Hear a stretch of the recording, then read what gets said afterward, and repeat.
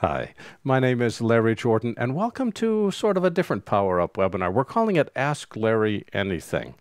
Sort of a wide-ranging collection of questions that people have submitted in advance and stuff we're going to ask as part of this particular webinar, but it's on any subject, well, any subject that I've written about. And I'm looking forward to sharing some of the knowledge that I've got with you. So let's get ourselves started. We're going to get right to the questions, starting with the ones that were submitted in advance.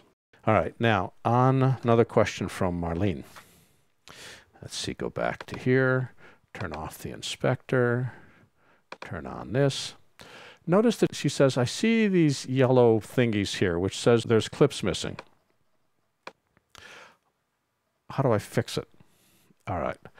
What this means is that there is missing video, or there is a missing title, or something is missing. And in almost all cases, the reason it's missing is you either deleted the file by mistake, which is way too common, or we've renamed the file or we've renamed the folder that contains it.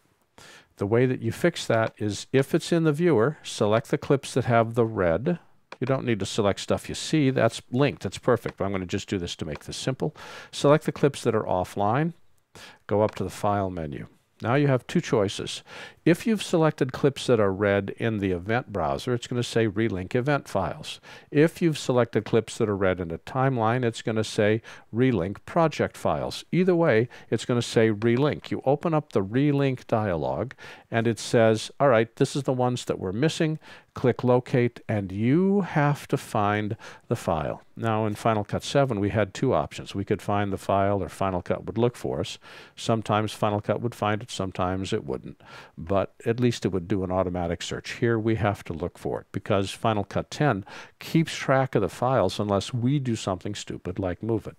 So Final Cut says, I'm not even going to bother to look. You tell me where you moved the file and I'll reconnect it. Once you've reconnected, it shows up down here. A really good option is to be sure to check copy files into the Final Cut Events folder. Because what that does is it moves the file from wherever it is into the events folder so it can be more properly tracked without the risk of it getting removed. So if you ever need to relink files, select them, go up to relink, and then navigate to find them. Oh, another question. Command A, delete. By the way, membership is a great value. If you need to stretch your training dollars, a subscription membership to our video training library can save you money at an incredibly low monthly price of only $19.99. Our training covers Apple, Adobe, and Autodesk software. We update it every week, and for more information on what it contains and the benefits you get, visit larryjordan.biz/subscriptions. This has been an excerpt of a recent Power Up webinar. For the complete version of this online training, please visit our store at larryjordan.biz/store. And thanks.